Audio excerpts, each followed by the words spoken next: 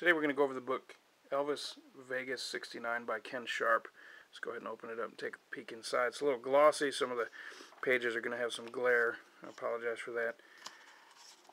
The book opens up with what they call the cast right here, which is all of the contributors to the book, which are musicians, bandmates, friends, family, employees that were around Elvis at the time. And the way the book is put together is that they tell the story of what was going on at the time throughout the book. It's a very interesting read.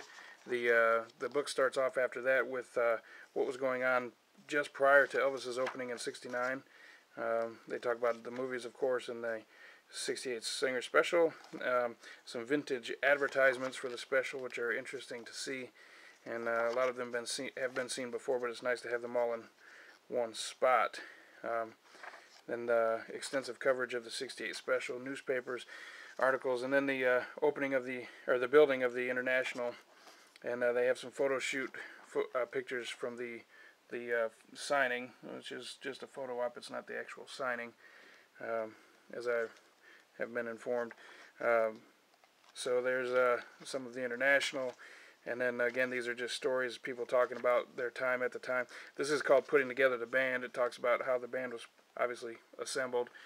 That's a picture from 1970, obviously, but that's just used as a reference point, I believe. Letters from the International to Parker, to the fans, fan clubs, information about opening dates, what's all happening in preparation for the opening. There's a concert book that you could buy, and I have one right here. Mine's defaced, so it's worth nothing. I had the band sign it.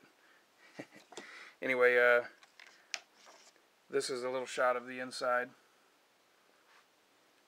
Continues. This is a shot of the International sign on the back side. I believe that's on Joe W. Brown Drive.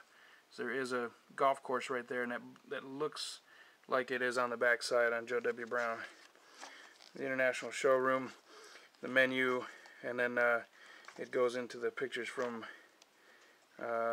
let's see, opening in '69. Here we go.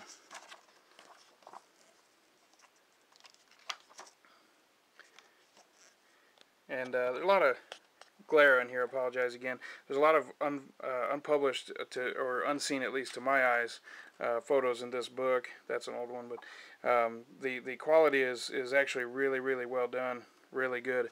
Some of the pictures are blurry or small, but that's not, of course, the publisher's fault.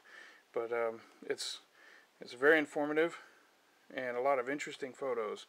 I was very happy to pop this book open and take a look at it.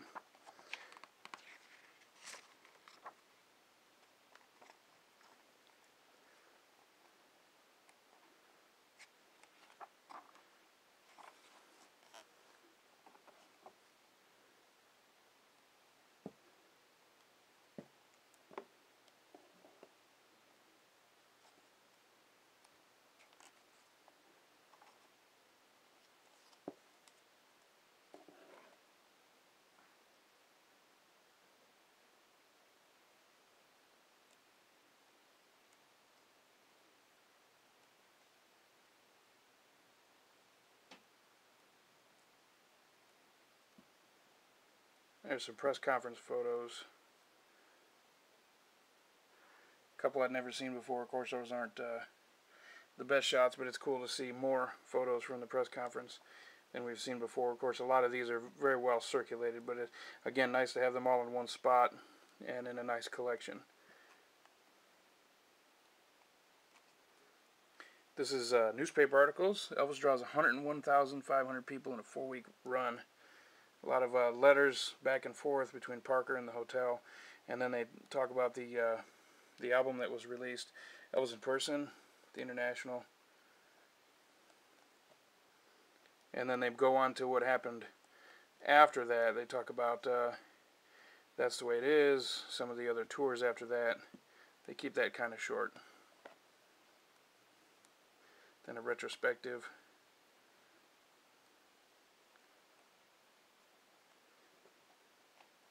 And that's all, folks. So there you go. There's a quick look at